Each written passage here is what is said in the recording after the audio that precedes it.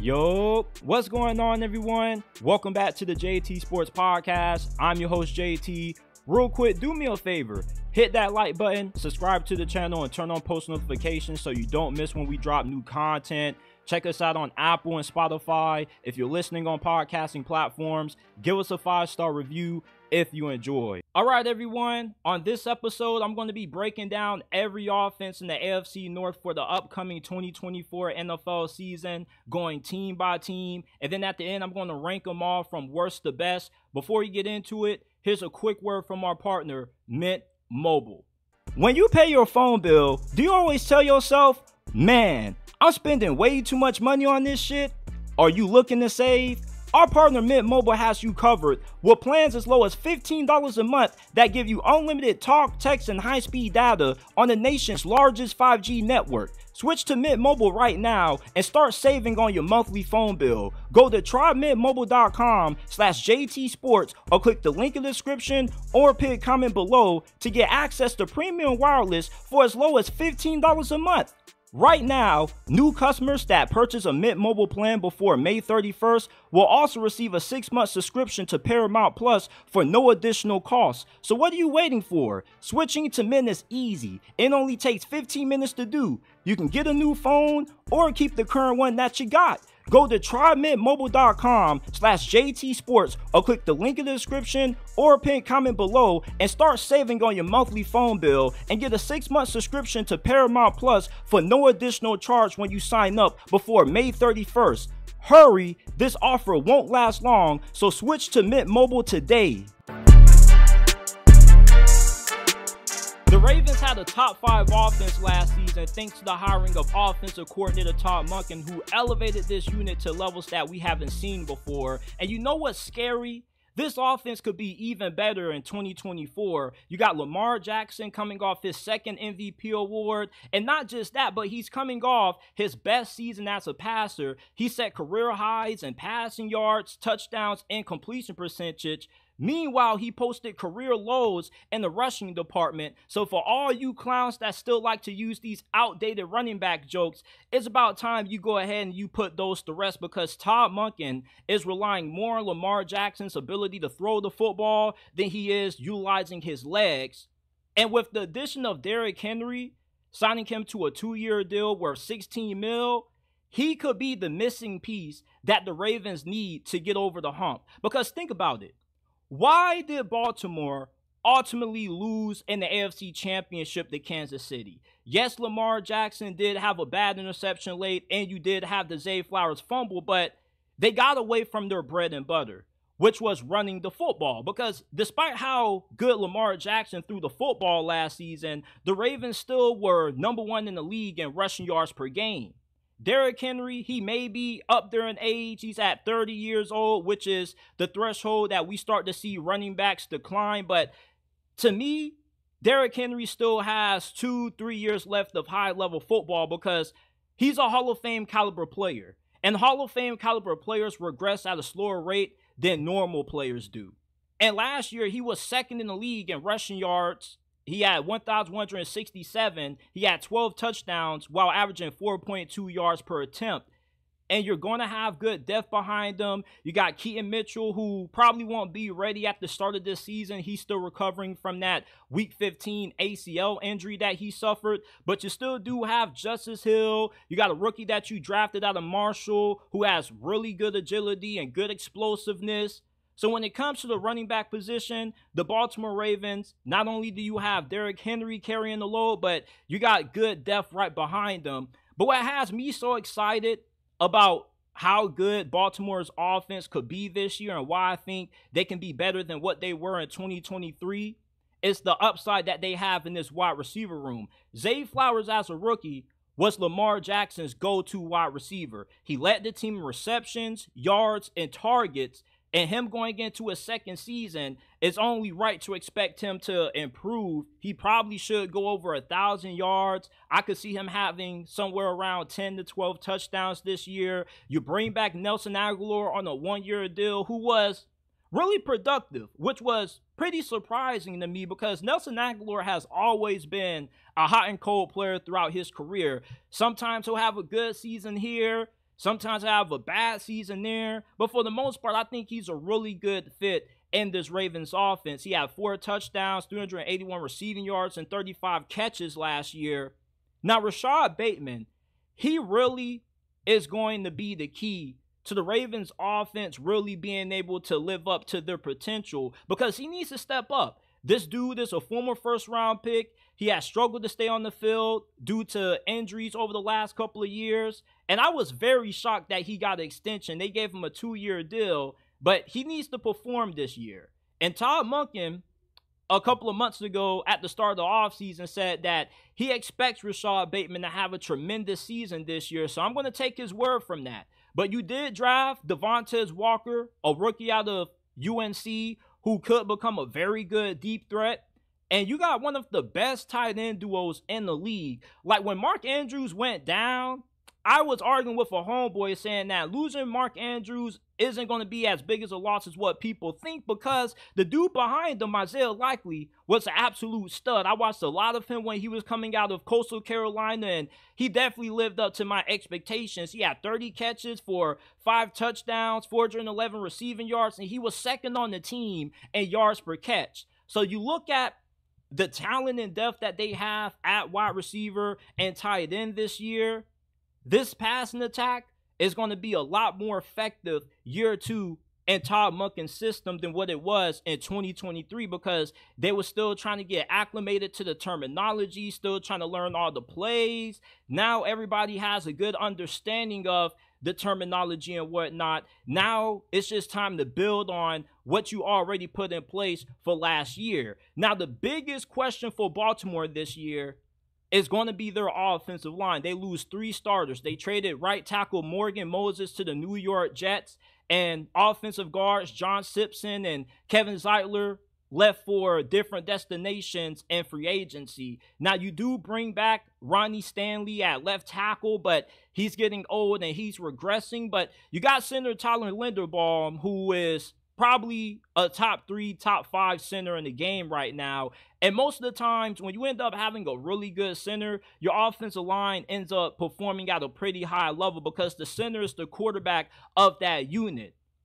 Now, I have a lot of confidence that Andrew Voorhees is going to be a really productive player. He's expected to start at left guard. He was a 7th-round pick in the 2023 NFL draft. And the only reason he fell that far was because he suffered an ACL injury at the combine that year, which tanked his stock. So the Ravens got an absolute steal being able to get Voorhees with, their last pick of that draft.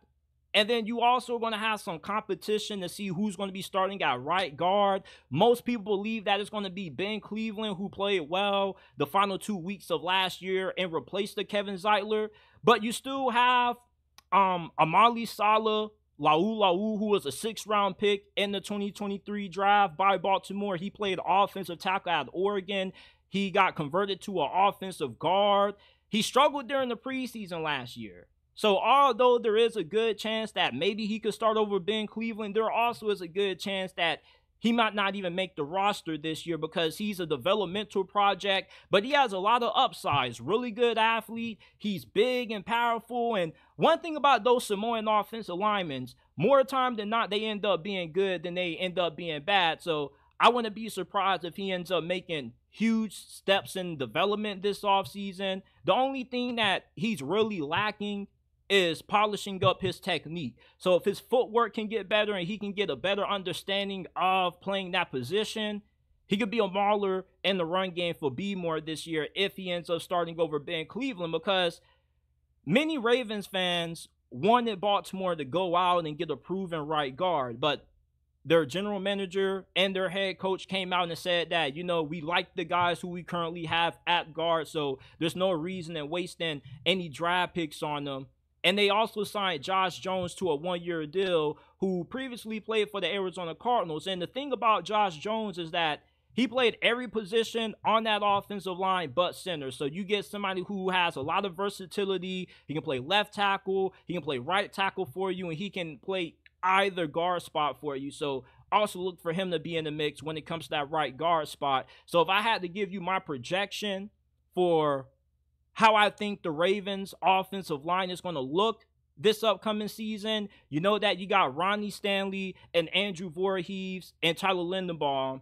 And then your next two guys, you're going to have probably Ben Cleveland. And then that right tackle, you know, that's a mystery that we're just going to have to see how that plays out. But for the most part, I think the Ravens are pretty set when it comes to their offensive line. Is it going to be great? No, but I don't think they're going to be necessarily bad neither. And I think that this should be a really good run blocking unit when it comes down to their ability to run the football. Pass protection, they may still be a little bit wonky, especially with Ronnie Stanley declining at such an alarming rate. But I think your offensive line shouldn't be the detriment of you this year. I don't think that it should cost you too many games. As a matter of fact, I don't expect it to be that big of a problem once we get into the season. You would like it to improve, but I don't see it just being so bad like how bad the Cincinnati Bengals offensive line has been for the last couple of seasons.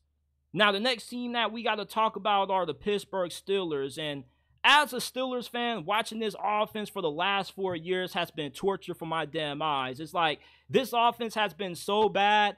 It's been times when I've watched Steeler games, this offense will come on the field, I'll go to the kitchen to grab me something to drink, and then I come back 45 seconds later, and the defense is right back on the damn field, and it wasn't because of turnover, it's because they went 3-0. Now, this offense should be way better this season than what it has been in previous years, but I still have my concerns. You hire Arthur Smith as your offensive coordinator. Now, he's been the head coach of the Atlanta Falcons for the past couple of years, and it didn't work out there. And it wasn't because he was a bad play caller.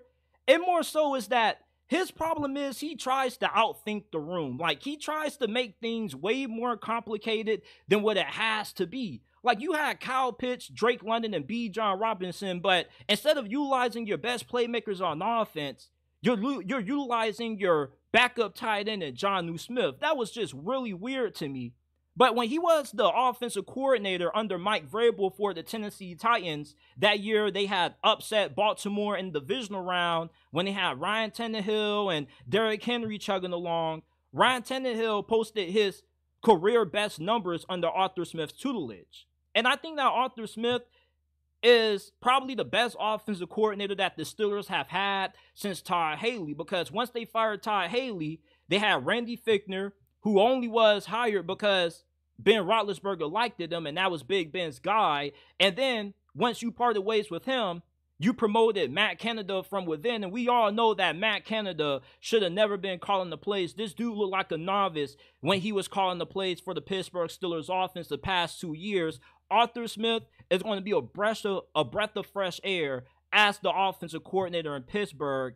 His scheme is all about running the football and utilizing play action, which works out well for the talent that the Steelers have in place.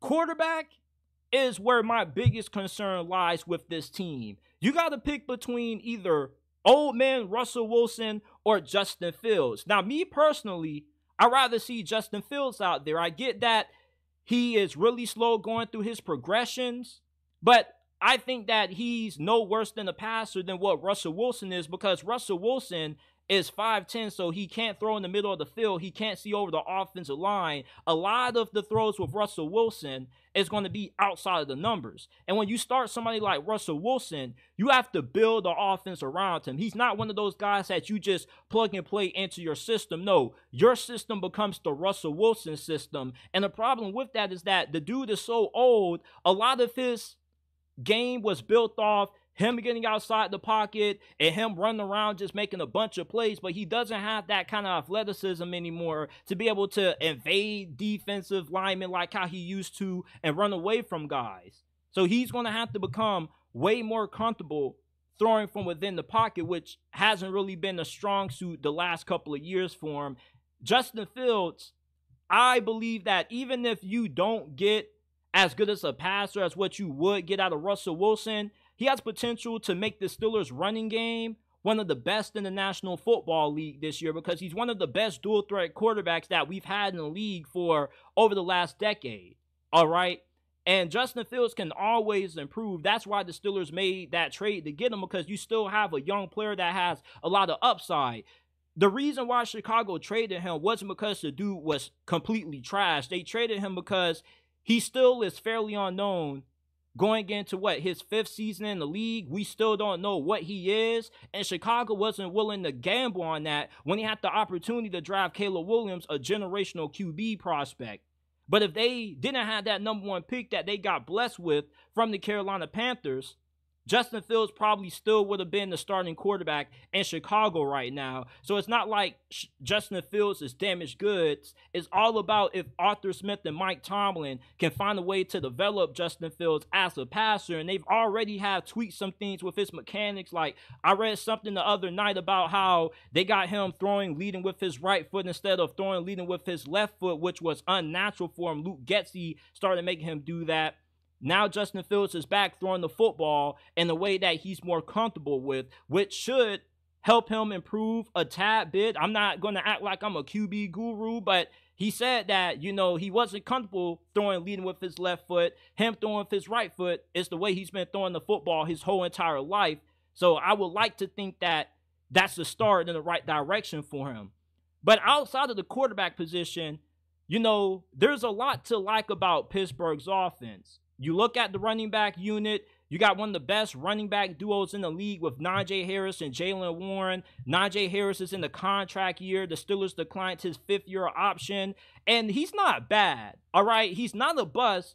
It's just that he hasn't played up to the level that you expect from a first-round running back, when you draft the running back in the 1st round, you're expecting Ezekiel Elliott, Saquon Barkley. You're expecting him to have a lot of juice, and Najee Harris he hasn't really displayed that. But he is coming off a career high in yards per attempt at 4.1. He had 8 touchdowns, and he had another 1,000-yard season, which having a 1,000-yard season as a running back is incredibly overrated now, because if you do the math, all you got to do is have around 55, 60 rushing yards per game, and you can get to 1,000 yards. And he did get outplayed by Jaylen Warren.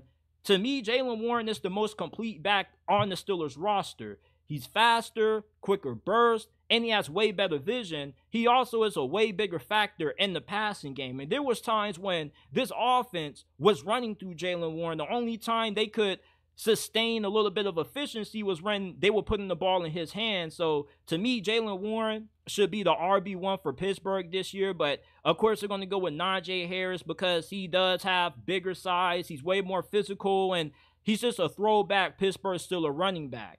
But it doesn't hurt that they got 2 really good running backs. You also did sign Cordell Patterson to a 2-year deal in free agency, who already is familiar with Arthur Smith's system and his offense. And I expect him to have a little bit of a role on this offense in some capacity, rather he be lining up in the slot or if he's returning kicks. Because, the NFL, they have that new kickoff rule. For those of you guys who don't know, the kickoffs that we've been so accustomed to all these years are no longer. It's going to be similar to how they do the kickoffs in the UFL.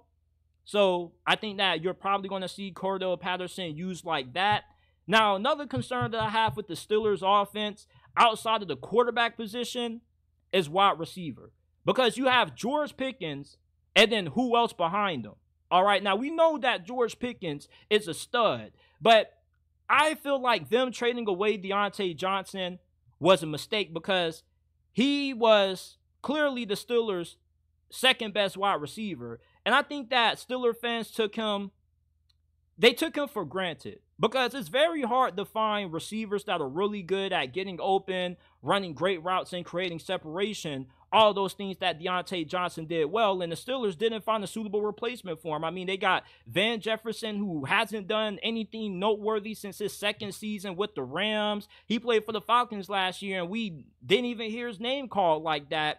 And then they got a bunch of slot receivers. You got Calvin Austin, Scotty Miller, Quez Watkins. You got rookie Roman Wilson, who you drafted in the 3rd round out of Michigan this year. Now, he's nice. I like Roman Wilson's game. He's not a great route runner, but he's decent enough that, with a few years in this system, he can improve. And the Steelers always have a really good track record when it comes to drafting receivers in the draft. So I think Roman Wilson can be a really good player. I just don't know how effective he could be as an outside number 2 guy.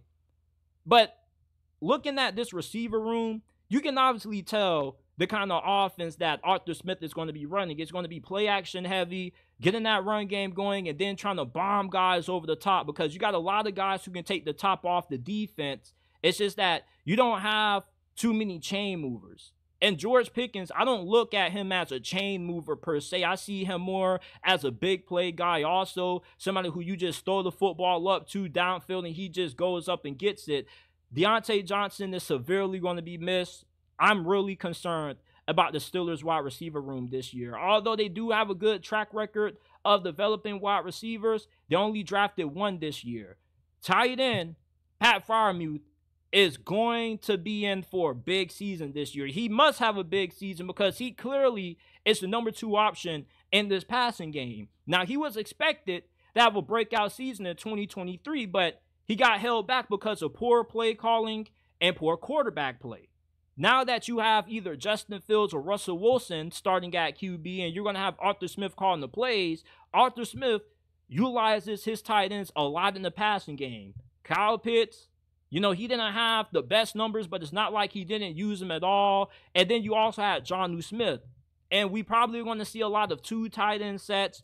You're going to see a lot more of Darnell Washington. Now, Darnell Washington, I don't know if he's going to be a bigger factor in the passing game this year than what he was his rookie season. When he was coming out of Georgia, you got to remember, this dude wasn't really known for his impact in the passing game. He was known as somebody who just was a big mauler in the run game, and then sometimes, if you give him the ball in space, he'll run a couple of guys over because of how freakishly athletic he is. But Connor Hayward, to me, could be that second tight end that could emerge in this offense as a factor in the passing game for Pittsburgh this year, because I think that he does have a pretty good skill set that translates well to him being a good pass-catching tight end. He's not as good as a blocker as what Darnell Washington or either Pat Freiermuth is, but there definitely could be a role for Connor Hayward. Hell, if Arthur Smith can find a role for freaking Jonnu Smith, he can definitely find a way to utilize Connor Hayward. Now, this offensive line is what has me excited the most. Now, a lot of people don't care about the big uglies up front unless it's just a unit that's just completely terrible. The Steelers have rebuilt this offensive line. They spent a lot of draft capital on this offensive line the past 3 years, and I think this is the season that it all comes together. You got 2 first-round picks at offensive tackle, Broderick Jones, and then Troy Fautanu, who they spent their first-round pick out of Washington on in this past year's draft. Troy Fautanu was part of one of the best offensive lines in all of college football. They won the Joe Moore Award, which goes to the most outstanding offensive line in college football. And then you got Isaac Samalu at offensive guard, James Daniels. But don't sleep on Mason McCormick. If Isaac Samalu gets injured or he underperforms this season, Mason McCormick definitely can come in. He was a 4th-round pick from this past year's draft also, and I like this guy a lot. Big, nasty, got a lot of attitude, and you draft center Zach Frazier also. So, they went heavy on the offensive line. They drafted 3 offensive linemen, which all these guys are good enough to start day one. Zach Frazier, personally, was my favorite selection out of the 3 offensive linemen that they took. He was arguably the best center in the draft, talking to a lot of people that covered the draft. He was a 2nd-round pick, and he's nasty, physical. He should be a really good run blocker. He has a wrestling background. So technically, this offensive line is as good as what it's been since the last, 4 or 5 years. The last time the Steelers had an offensive line that looked remotely as good as what it does on paper right now was like 2016 and 2017. Now, overall, when I think of the Steelers offense, it doesn't look that good on paper. It's going to be one of those offenses that it's going to be boring to watch. They're going to be playing smash mouth football, and then they're going to throw the football sparingly, but I definitely think it can work. This is the Steelers brand of football, and this offense doesn't need to be anything special. All they just need to be is better than what they have looked the last 4 years, bro, because it's been a struggle for the Steelers offensively to even get the freaking 20 points the last couple of years. I think this season, with you having Arthur Smith, you actually have somebody who knows what he's doing as the OC, somebody who actually knows how to set up plays and knows how to maximize the best that he has, or the best that he has to work with. The wide receivers aren't that good, but you got Pat Freiermuth, who's going to be more of a factor this year. And Roman Wilson, he should be good enough to make a couple of necessary plays for the Steelers to move the chains with how good he is at getting open downfield. And then we know what George Pickens is capable of. The only thing that really is the big knock on this unit is the QB position, bro. Honestly, I know I was complaining about the wide receivers, but quarterback really scares me the most. When you're in the division with Lamar and Joe Burrow, and then if Deshaun Watson ever wakes the hell up, I think the Steelers are going to be in a lot of trouble. And I don't think that with how difficult this schedule is, Mike Tomlin can continue to sustain these winning seasons without getting some competent quarterback play. So whichever QB is able to step up, rather it be Justin Fields or Russell Wilson, you're going to need one of those guys to play at a top 15 or better level if the Steelers are going to be able to have success this year. But overall, this is a way better offense, at least on paper, and with who they have calling the plays than what it's been in previous years.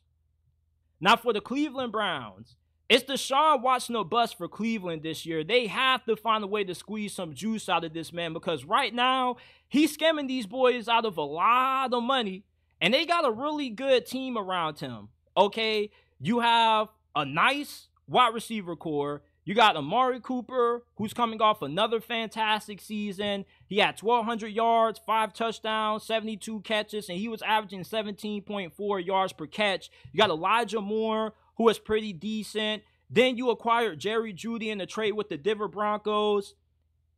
And I believe that Jerry Jeudy may have been one of the more underrated acquisitions that any team made during this offseason. This is somebody who I still believe has all the talent in the world to be one of the better wide receivers in the league. The only problem with that is he has struggled with the dropsies, and he also hasn't had the best quarterback play.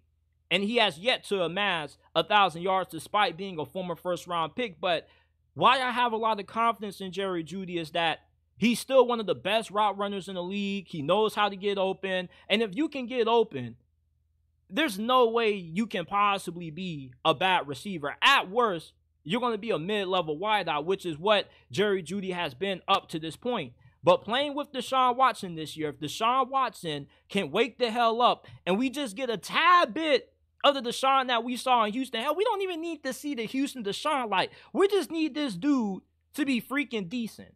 And I don't know how the hell Cleveland was 5-1 with him as a starter last year, because the dude only had about like 2 or 3 good games before he went down with that injury. He balled out against the Titans and the Cardinals, but, you know, he struggled against the Ravens for the first 3 quarters, and then he put together a really good 4th quarter to get them to win that game.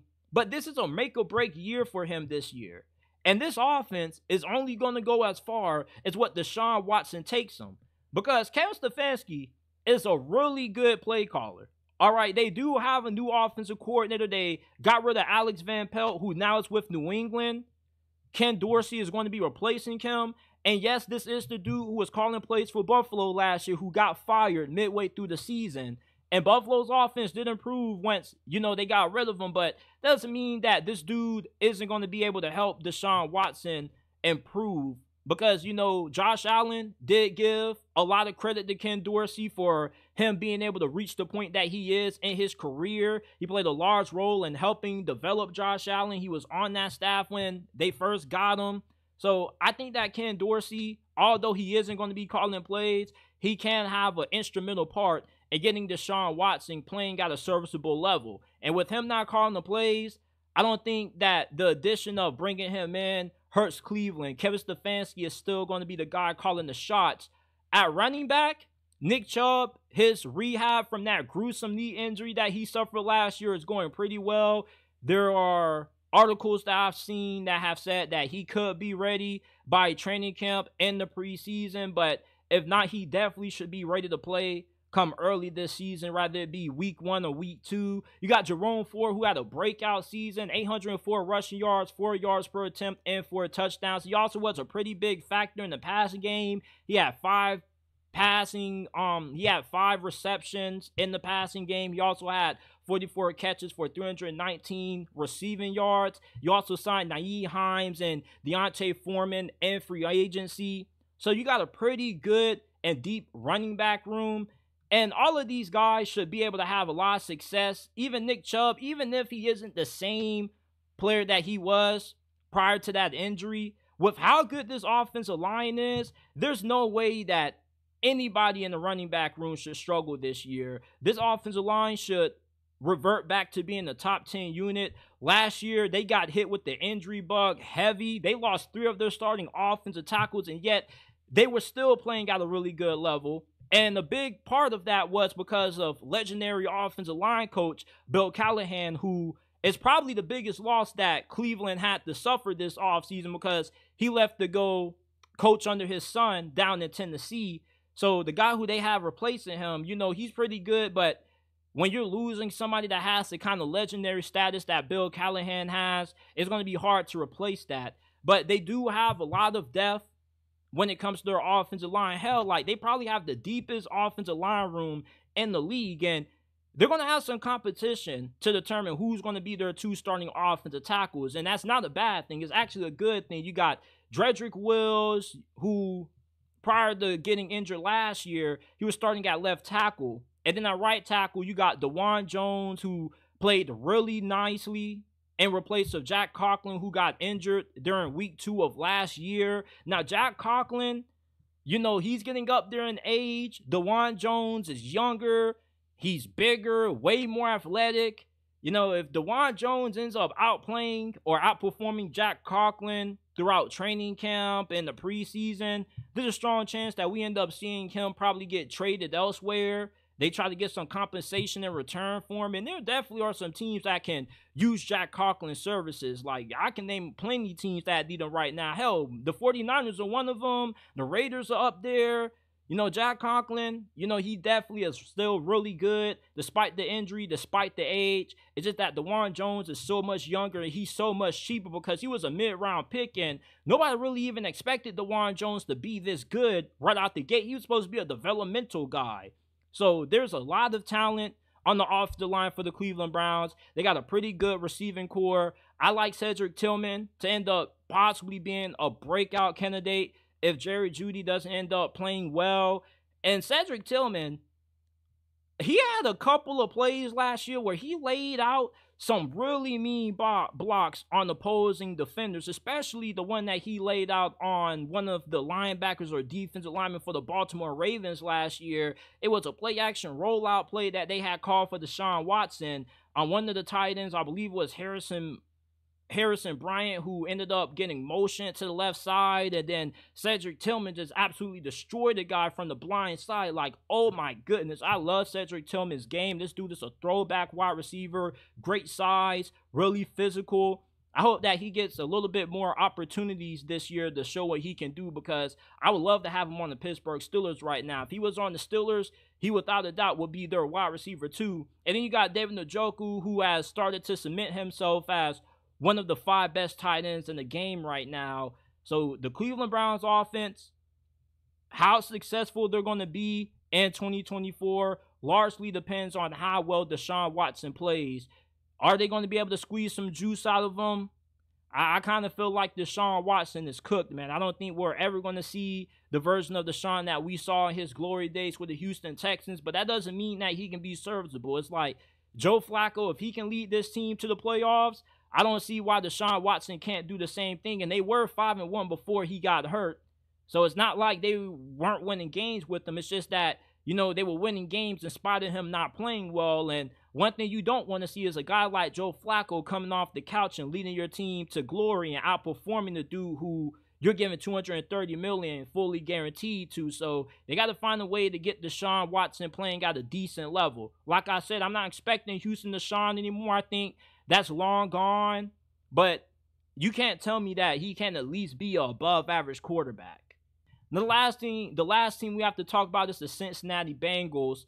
The Bengals offense this year has a few concerns, but Joe Burrow definitely isn't one of them. There's been a lot of talks about Joe Burrow's durability. I'm not concerned about it. When Joe Burrow is healthy, the Cincinnati Bengals are a Super Bowl contender every single season. He's the only quarterback that's active that has defeated Patrick Mahomes in the postseason game. The only quarterback that's beaten Patrick Mahomes in the postseason is Tom Brady. So Joe Burrow, until somebody else is able to take down Patrick Mahomes and Burrowhead, he's still the second best quarterback in the National Football League to me. The question is, who the hell is going to replace Joe Mixon? You signed Zach Moss to a 2-year deal worth $8 million in free agency, and he was really good for Indianapolis last year. You guys may not remember this, but Jonathan Taylor, when he was having his little dispute with Indianapolis and he also had the injury bug, Zach Moss was top 5 in the league in rushing yards. And then once Jonathan Taylor came back, he got phased out of the offense because they had just gave him a fresh contract extension. So, of course, they had to give Jonathan Taylor the workload. But getting Zach Moss was a really good deal, and you get him for a way cheaper price than what you was paying Joe Mixon. Last year for Indy, he was averaging 4.3 yards per carry. He had 5 touchdowns and 794 rushing yards. You also got Chase Brown, who was drafted by Cincy in the 2023 draft. He was a 5th-round pick out of Illinois. He's going to be the Bengals' change of pace back, has really good speed. He'll probably be a bigger factor in the passing game than what Zach Moss is going to be. The only problem is that I don't think that he has great vision. And for a guy his size, you expect him to be a little bit more explosive. But overall, I think your running back room is pretty set. It really just comes down to how well your offensive line is going to play. And that's probably the biggest concern that you should have if you're a Cincinnati Bengals fan, because this offensive line has been a serious problem ever since you first drafted Joe Burrow. And despite how much money you've invested into this part of the offense, it still had to produce the way that you thought it would. Last year, you were 25th in sacks per game allowed. Orlando Brown has looked like a massive overpay. You signed Chip Brown in free agency, but he may just be a holdover until Marius Mims is ready to replace him and end up taking one of those starting jobs. He was a 1st-round pick by the Bengals out of Georgia. And Georgia offensive linemen normally produce at a really high level in the NFL. When you draft the Georgia offensive lineman, you normally are in pretty good hands. Marius Mims, this dude is an athletic monster, really big in stature, has really good speed, really strong. He's a mauler in the run game. The only question is, how fast is he going to be able to improve? You know, his footwork still is a little bit shoddy. His technique needs a little bit more refinement. Now, when it comes to the interior of your offensive line, outside of Alex Kappa, Cordell Volson, who was a mid-round selection in 2022, this guy has not looked it. You know, there was one game that he had when PFF graded him out to have a 9 or 0 pass blocking grade. He's pretty decent as a run blocker, but when it comes to pass protection, this dude is a huge liability. And then you still got center Ted Karras, who is pretty solid. But your offensive line is going to make or break this team this year. Because, yeah, you lose Joe Mixon, but you can make up for that as long as your offensive line is still able to create holes in the run lane. The wide receiver position, you know about Jamar Chase and how good he is, but what about T. Higgins? Is he going to play this year? He's the only player that's been given the franchise tag who hasn't signed his tender yet. I doubt that he holds out into this season. I don't think that that would work in his benefit. And I get that you want a long-term deal, but you are going to be making, what, 20+ million this year on the tag. Hopefully the brother doesn't get injured. And you know, it is pretty wrong how Cincinnati is doing them right now, bro. The dude wants to get a long-term extension for you, bro, and you're not paying him. And I don't get why you wouldn't pay T. Higgins when you should want to keep that core around between him and Jamar Chase. I know you don't got a lot of money to keep everybody happy, but if there are some other players that you got to let go, such as Trey Hendrickson, to keep T. Higgins, I think that would be a smarter move. Trey Hendrickson starting to get on the older side of football age. I think with T. Higgins, Jamar Chase, and Joe Burrow having such a good connection, you would want to keep that duo together, similar to what the Cincinnati Bengals did for all those years with Carson Palmer when they had T.J. Houshmandzadeh and Chad Ochocinco. So I really don't agree with how Cincinnati is handling the T. Higgins contract dispute. Like, just pay the brother what he wants, bro. If the brother wants to get paid like a number one, pay him like a number one. Because on any other team, he'll be a number one wide receiver. So why would you try to give this guy number 2 money? You know, I don't think you can ever go wrong with investing in your wide receiving core when, you know, Joe Burrow does need weapons to still be really good. Now, you did draft Jermaine Burton in the 3rd round of this year's draft. He has a lot of upside, and we never got to see Jermaine Burton playing at his full potential at any point throughout his college career. I felt like his tape at Georgia before he transferred to Bama was better than what he put on display for the Crimson Tide. He has pretty good size. He reminds me a little bit of Jamar Chase, you know, pretty physical. He'll run a few guys over with the ball in his hands, but he's a really good deep threat. This is somebody who can win those one-on-one matchups downfield. He's a really good red zone target for you also. But once you get past T. Higgins, Jamar Chase, and Jermaine Burton, the wide receiver core becomes incredibly concerning. You got Charlie Jones, who you drafted last year out of Purdue. He's more of a slot guy. He's not the most athletic guy. He is a pretty decent route runner, but he isn't really anybody that's going to wow you. You got Trent Irwin, who doesn't really wow you neither. And, you know, if either T. Higgins or Jamar Chase goes down, I think they're going to be in a ton of trouble. But you did sign Mike Gesicki. You re-signed Drew Sample. I think the thing with Mike Gesicki is that he's still a really good tight end. He just has been underutilized. I thought that they would have used Irv Smith a lot more than what they did, but I guess this offense just tends to favor wide receivers a lot more than they do the tight ends. But Mike Gesicki is really athletic. He has pretty good hands. I've seen him make a ton of crazy catches and double coverage. He can be really good in the red zone for you also. Not really a good run blocker, which is probably the reason why, you know, he hasn't really stuck with a ton of teams. But I think for Cincinnati, offensively, you could be so good if your offensive line could finally play up to the kind of money that you're paying a lot of those guys, man, because they did invest a lot of money into the offensive line. It's not like they're not trying. It's just that, you know, trying isn't good enough. You know, if you want Joe Burrow to win you a Super Bowl, you need this offensive line to play at an elite level. Now, Cincinnati, they believe that this is finally the year that they can get this old line to finally gel and to finally come together, but I'm just going to take a wait-and-see approach with Cincy because this offensive line has been a problem for the last 4 years. So when it comes to ranking every offense in this division from worst to best, at number 4, I got the Pittsburgh Steelers. Obviously, with the quarterback situation, it doesn't really do them a lot of justice. You're kind of damned if you do if you start Russell Wilson. You're damned if you don't if you start Justin Fields. I think Justin Fields gives them way more upside because what he's going to bring to the run game. And yeah, he may not be as polished as a passer as what Russell Wilson is. Russell Wilson isn't the same QB that he once was when he was playing for the Seattle Seahawks. He can't see in the middle of the field.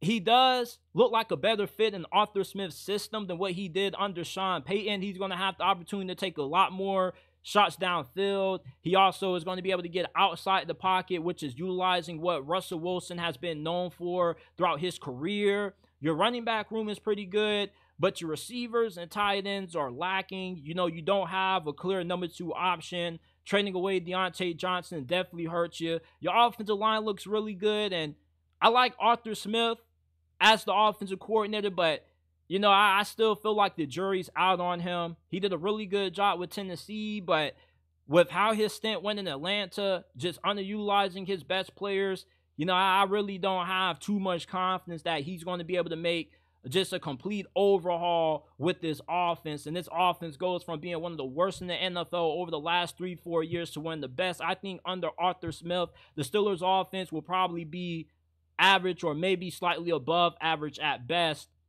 At number 3, I have the Cincinnati Bengals. You have arguably the best quarterback in this division. Some people would say Lamar's better than Joe Burrow. Other people will argue and say Joe's better. I don't really think it's worth making the argument. Both of these guys are elite quarterbacks, and anytime they're fully healthy, their teams are championship caliber with them on the field. Running back, you got Zach Moss. But after him, I don't really know about Chase Brown being your RB2. At wide receiver, as long as T. Higgins plays, you're going to be fine. But if he chooses to make a dumb move and just not play this season, and you got to start Jermaine Burton, then you're going to be in a little bit of trouble because I don't think Charlie Jones is going to be good enough to get the job done, and neither is Trent Irwin. It depends on how you're going to use Mike Gesicki, because I do think that Mike Gesicki does have the potential to be the third option in this passing attack as long as you get his number called. So I don't think that Mike Gesicki is just one of those additions that you should just scoff over. Like, they call his number. I think that he can be productive.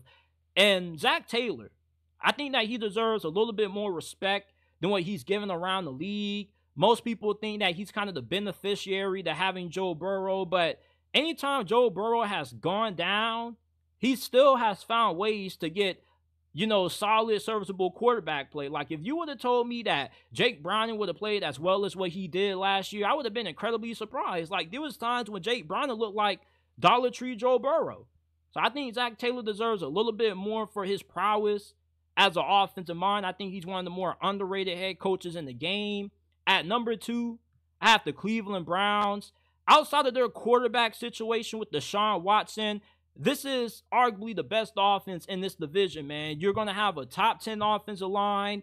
You got a pretty good wide receiving core. You got Amari Cooper. Then you got Elijah Moore, Cedric Tillman, Jerry Jeudy. Guys who have upside to become really high-end second options. And then Kevin Stefanski.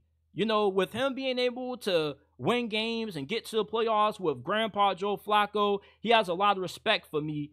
And the thing with Kevin Stefanski is just that, it's been a lot of inconsistency with him. Is he going to be able to get back to the playoffs again? Or is this going to be a season when, they just disappoint because they can't find a way to make it work with Deshaun Watson? So with all the money that they're investing into Deshaun, he has to find a way to make it work because this team is just way too good, for them to just not be able to make it back to the postseason because Deshaun Watson holds them back again. Like, this is Deshaun Watson or die for Cleveland this year. And at number 1, I got the Baltimore Ravens. The Ravens are pretty stacked. You got Lamar, who's coming off his second MVP win. You got the best running back room, arguably, in this division. You can make the argument for either them or the Browns. Either or, it doesn't really matter. Like, they got Derrick Henry, who still is going to be a bulldozer. You are pretty good at wide receiver.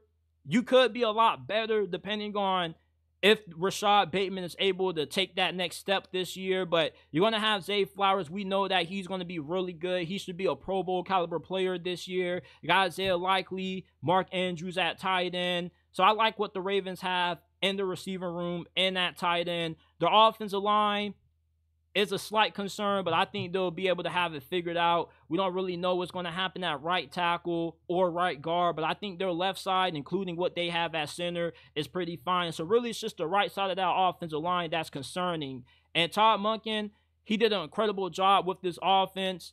Lamar Jackson obviously had the best season of his career throwing the football with Todd Monken calling the plays, and I expect him to only get better year 2 in Todd Monken's system. The only reason I don't have Todd Monken rated a little bit higher is because, that was only his first season as the OC at the NFL level, and plus, I still have a kind of bitter taste in my mouth for the play calling that we saw out of him in the AFC Championship game, bro. Like, it was a point where he was probably the runaway winner to win NFL Assistant Coach of the Year, and instead, you look at Mike McDonald, and he ended up taking the claim for that because, how good that defense was. But Todd Monken definitely is a really good offensive coordinator. He deserves to be talked about. He needs a little bit more recognition than what people give him in the national media. People only talked about him for his bad play calling in the AFC Championship, but people just overlooked how good this dude was for the majority of last year.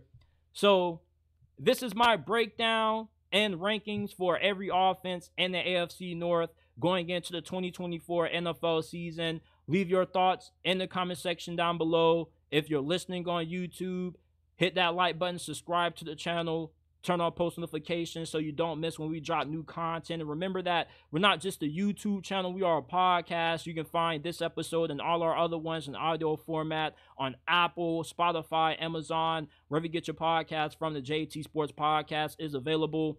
Follow us on Instagram at JT_Sports_ and on X at JT___. I appreciate you guys for tuning in, and I will see you guys shortly with another episode of the JT Sports Podcast.